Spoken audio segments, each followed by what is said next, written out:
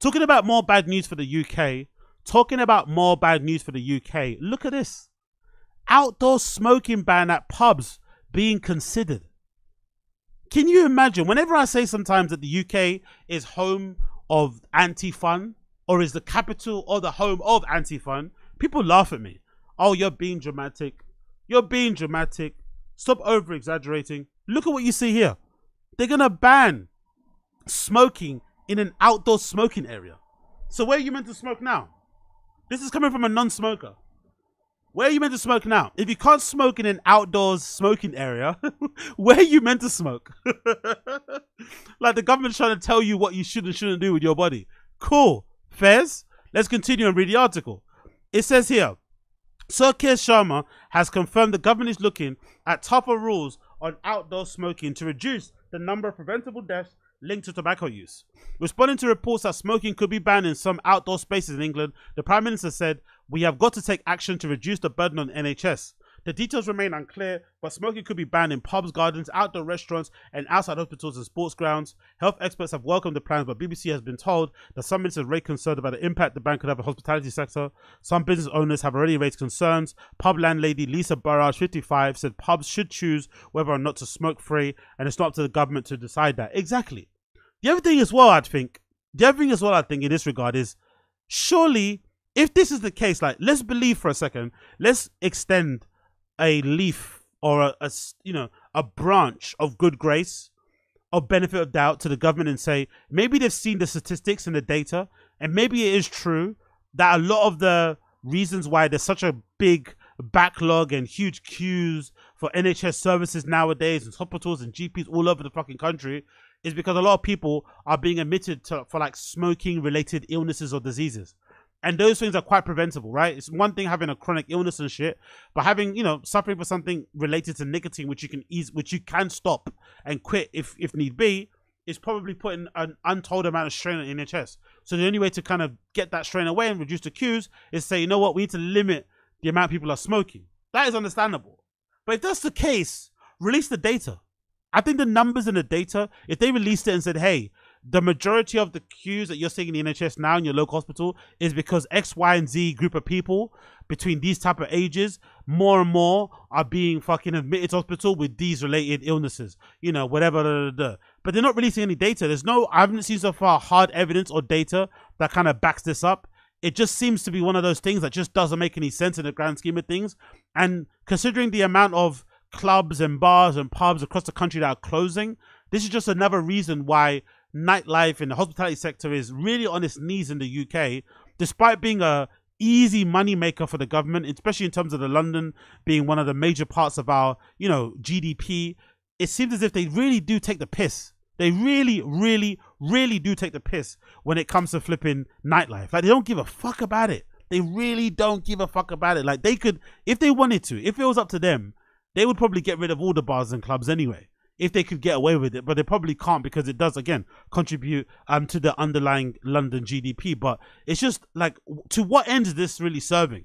Because I'm of the thinking, if you're smoking now, with the amount of information that's available now, with the amount of cigarette boxes that have those fucking crazy images of like lung disease and all this type of malarkey, with everything that we know, with access to Google, if you're smoking now, you're a smoker.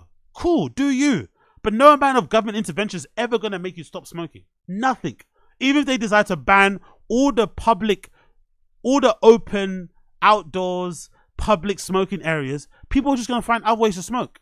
They're just going to find other ways, whether it's going around the corner, standing on the fucking pavement. They're just going to find another way because they're smokers. This is what they do. So I don't think these government interventions are going to have the impact that they think it's going to have. If anything, it's just going to cause people more annoyance, and they're just going to figure out other ways to do the things that they enjoy. Personally, it continues. This will just be another hurdle we have to face in hospitality, and we can do without it. Tony Harding, a publican. A publican in Salisbury, said residents who live near his pub would probably not be happy with the punters being smoking and blocking the pathway in the street instead of a nice comfortable garden. Exactly. I didn't even think about that logistically. I didn't even think about that. So now the government wants to take, imagine like a Wetherspoons or any type of regular pub in wherever you live in the UK. They usually will have like a smoking area in the front, like a cornered off little section.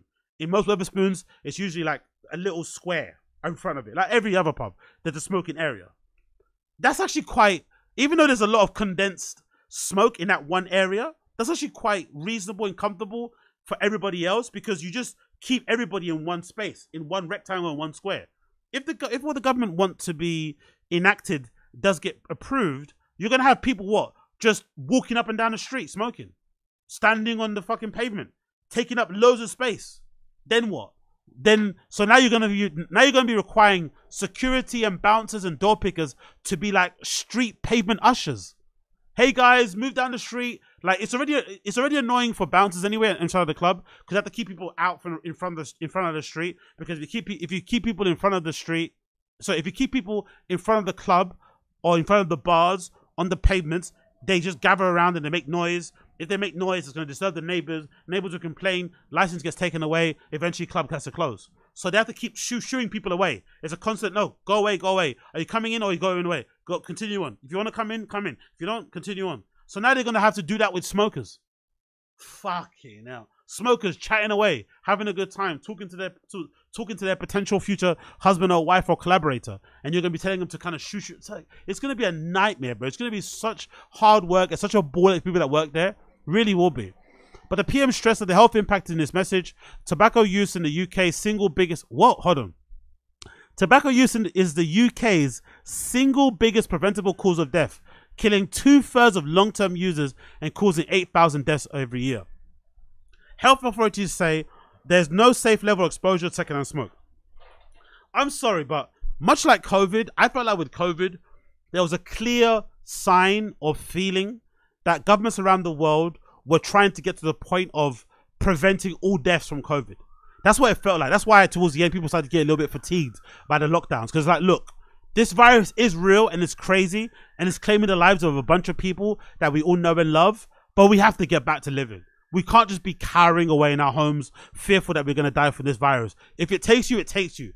That's what it is. You know what I mean? It is what it is. This idea you're going to prevent deaths across the board is diabolical. People are people. People are fucking idiotic. They're going to put themselves in harm's way for fun, if need be. And the more you actually prevent them from doing so, they're going to go out of the way to do it anyway.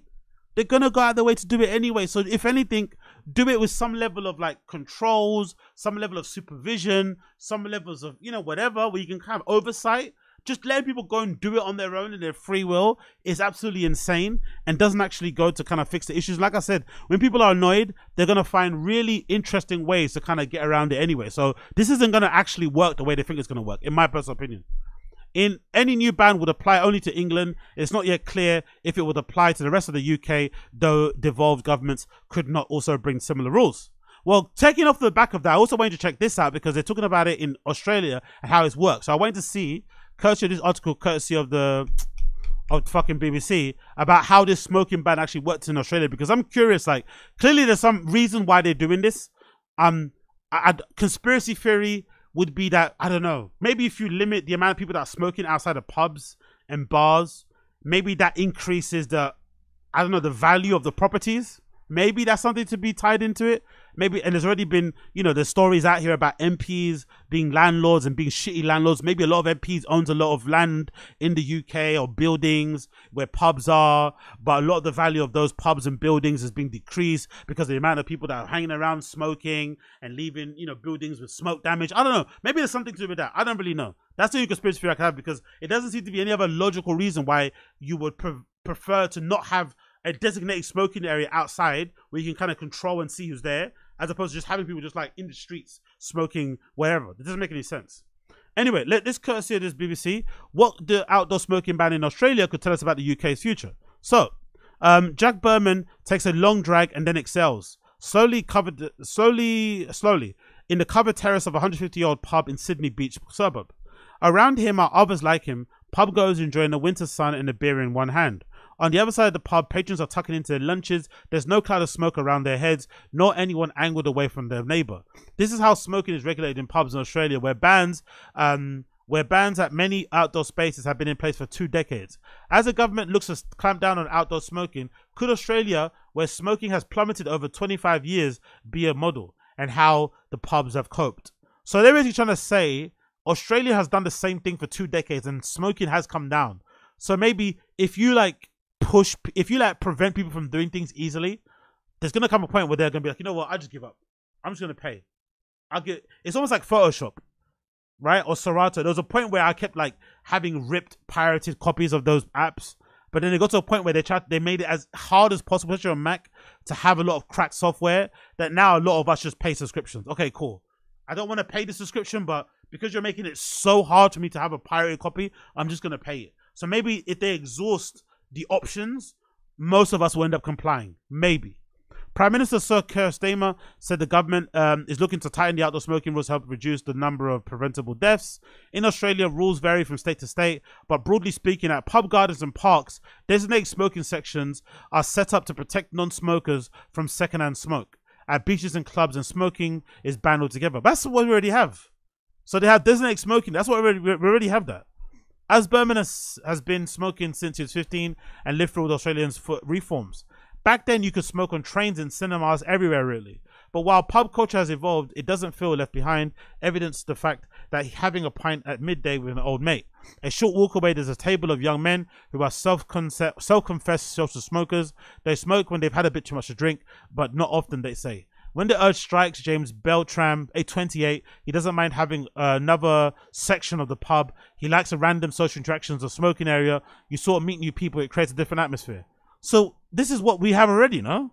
But Kenny, 26, finds it all a bit grim. I feel like smoking areas are often a way for everything and it's some random spot, like it's not an experience that you seek out. Now, that's not true. Some of my best social experiences, some of my best conversations that I don't remember now, but some of my best interactions with human beings have been in smoking areas. I don't even smoke. So I think smoking areas are usually, especially in England anyway, are such a great way to kind of break the ice, especially how people are a little bit like, you know, closed off and cliquey and cold and shit. Smoking areas can be a good way to kind of forge or force a new friendship. Having grown up in smoke-free environments though, everyone sitting around the table agrees on one thing. Having to breathe in secondhand fumes in public would be a bit bleak. Traveling to Europe and seeing people smoking in restaurants outdoors is novelty, and for a minute it's cool. But then after a while, you realize you have butts everywhere on the ground. It's pretty gross. Like right now, for example, I'm pretty glad no one is blowing smoke in my face. That's a lie. I kind of don't mind it when I come back from like places like Berlin and I have that bit of smoke in me. Kind of reminds you of my trip. Sort of like you can kind of, you know, I remember her or I miss her type of thing. So I don't really mind it, to be fair. And to be honest, I don't think I see... Just from my own naked eye, I don't think I see more people smoking when I go to places in Europe where they allow people to smoke in bars and shit than I do in the UK. It's the same amount. I personally think. I don't think it's any different, you know. And places like Berlin, like they have the ability to like drink in pub gardens until like 11 p.m. Sometimes 12. In the UK, pub gardens are like closed at like 9, 8 p.m., which is brutal, considering how little sun we get in the UK anyway. The little sun we do get, you should let people be outside for as long as possible, but they only let you stay out until like 8 p.m. at the most, because most pubs are like in residential areas and people complain. It's like, fucking hell, bro. If you live next to a pub, you can't really dictate when the pub opens and closes. That's gentrification is just the lack of fucking like balance and fairness in gentrification is always the thing that's annoyed me. I'm not really that annoyed and pissed off about gentrification in general because it's bound to happen, right? Living in a capitalist world. But I feel like the lack of like balance and consideration for either party is really annoying. It's always favored, it's always weighted on the side of the fucking developers or the residents. That's all it's favored on. It's never something, okay, cool, we're gonna come to the table and come to like a, you know, a mutual agreement, something that kind of works for both parties. We're gonna come to some level of compromise. It's always the fucking landlords or the pub landlords or the club, you know, owners having to compromise fully and be like, oh yeah, we'll close our pub garden at 7 p.m. because there's residential area. It's like, bro, you live around the pub and a club. That's your decision. It's not your fault, but you decide to live here. Let them be open when they want to be open. Like, come on, man. It's just, yeah. At least meet in the middle, at least. Like 8 p.m. to close a pub garden makes no sense to me. It continues. Having grown up with everyone is sitting around, the table agrees on one thing. Not everyone feels the same about the new rules. A few blocks away, 33-year-old old security guard Rob, who would only give his first name, is on a break smoking in a hallway. He still vividly remembers at the time, he puts it, Australia loved to smoke. Back in the 80s, teachers would smoke in classroom, parents would smoke in public transport. Now they're trying to police everything. No smoking sign hovering mere inches above his head. Smokers pay top dollar for cigarettes and we're brutally discriminated. Only an Australian would try and become a victim because they're not allowed to smoke everywhere and anywhere. Because they're not allowed to go to like their kids' primary school and blow fucking huge clouds up in the primary ground while they wait for their kids to come out. Come on, man. This smoking discrimination is fucking hilarious. Gotta love Australians, man. They have absolutely no shame. 9 times out of 10, there's no benefit to actually visit a licensed venue because you won't be able to enjoy a drink and a smoke at the same time. While pubs have become beer gardens, many don't have outdoor spaces for smoking sections is regulated in the gambling room. It's affecting licensed venues. They're losing customers. Now they try to keep them inside the VIP gambling lounge, which leads to smokers spending more money on gambling machines. Oh my God, look at that. Of course, there's always a rub. There's always a grift. There's always a hook. There's always a way to make money. Now they try to keep them inside the VIP gambling lounge, which leads to smokers spending more money on gambling machines. And we all know gambling isn't cool. So they don't want you to smoke in most areas. But then when the area they put you to smoke, they want to keep you busy because you're not making them any money while you're smoking. You're drinking your drink slower. You're talking to people. You're just wasting time. You're not at the bar constantly. So they want to get something out of you. So they put fucking slot machines there. There you go. Here's a slot machine. Fucking hell. I've definitely noticed less people out and about smoking in public as a result of these laws. Public health experts, that's exactly the goal. Having an impact. Daily smoking across Australia has now been down to 8.3 from 16% in 2022. That's not a lot. Is that really worthwhile? Daily smoking rates in Australia are now down to 8.3% from 16% in 2000 and 24% in 1991. Experts attribute that a mix of policies, including banning adverts for tobacco, health warnings, and plain packaging on cigarettes, and high product taxes, but smoke-free environments have been the key to stamping out the smoking in public. Lawmakers took smoking bans outdoors in the 2000s. Health authorities were concerned about the impact of secondhand smoke when a non-smoker breathes in inhaled smoke. It is a guidance above passive and a second-hand smoking. Cancer research says the UK's the UK National Health Insurance Service says that second-hand smoke is a lethal cocktail of more than 4,000 irritants, toxins, and cancer-free causing substances. You know what I would say? I would actually want a solution where they did the opposite. Okay, we all know smoking's bad. I don't even smoke, so I'm advocating for this just purely for the smokers. I'm like the smoking Jesus. Why don't we have a solution where they designate certain pubs and bars or clubs with the ability to have the regular smoking that we have now, where you can smoke in designated bits of the smoke. You can smoke in designated areas of the beer garden, and you can smoke in designated areas in front of the pub. Why doesn't that exist? So then you have the option as a punter to decide, I'm going to go to this smoke-free bar, or I'm going to go to this smoker's bar. So when you go there, you don't complain. If your whole entire body ends up smoking a fucking Marlboro Lights, that's because you went to the smoker's bar. If you don't want to smell that, and you want to smell of like shitty scented candles and shit and fucking JD, then you go to that other bar.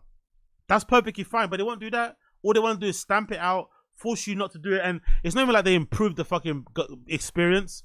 There was that annoying, really terrible fucking picture I saw recently. Some woman shared it on Twitter actually, where she paid $17.95. This woman allegedly paid $17.95 for a large glass of white wine. Right? You know, white ladies love their white wine. This glass of white wine had 2 ice cubes in it, which is really kind of, a little bit lame. But it was also in a plastic cup. This woman was sat in a, let's say, like a cocktail bar somewhere in Islington, which is a nice part of London, and she paid $17.95 for a large glass of white wine. So you're gonna take away my fucking smoking areas. You're gonna take away part of the reason why we go out and we socialize, we go hang out, and we have a good time. And you're not even gonna try and put some of that monies or whatever into the experience of the pub and bar itself and improve the quality of the drinks or the offerings, or even just dignify me and treat me like a fucking adult and give me a glass. If I'm asking for a glass of wine, I want a glass. I don't want a plastic cup of wine. No, but they give you that, and they put, and for good measure, to make sure you don't notice that it's actually not like a large glass, it's actually a medium, but they added 2 ice cubes in it to make it look more full. And they obviously give it to you in a really big, large white glass, in a very big, transparent, you know, plastic cup, so it feels like you're drinking way more than you actually are. Absolute scumbags across the board. Absolute scumbags across the board. It doesn't get any worse than that. I swear to God. I swear to God.